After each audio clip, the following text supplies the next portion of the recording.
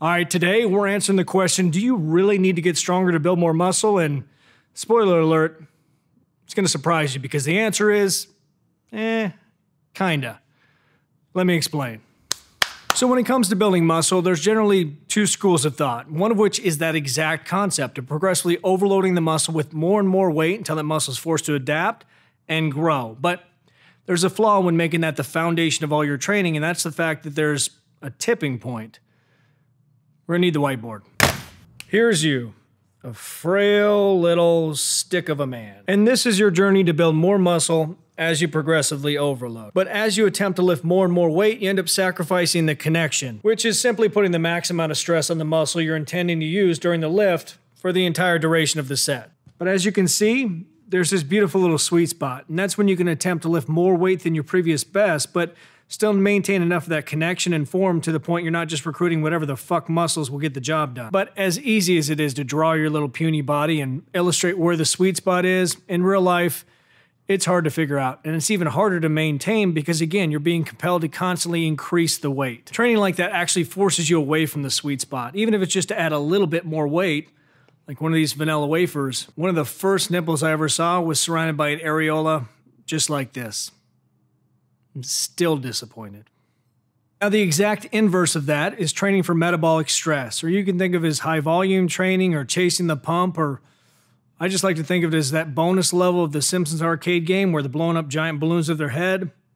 To me, that makes sense. Now, the interesting part about training like this and valuing the connection over all else is you're going to get to a point where you can't lift any more weight. But I can't overstate this. That's the fucking point.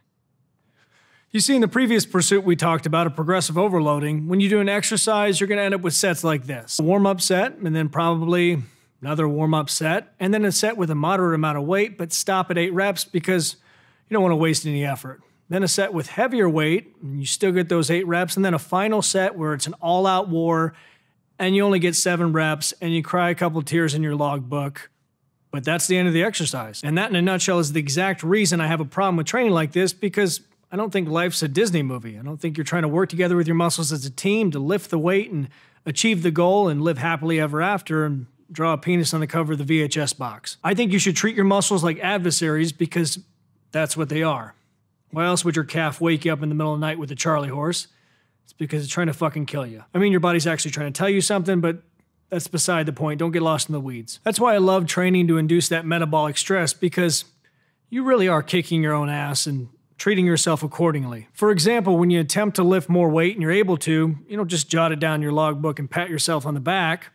You say, big fucking deal, do it again. And then when your body fails to, you take a few pounds off or drop the pin and say to yourself, oh, you poor little bitch, here's some baby weight for you.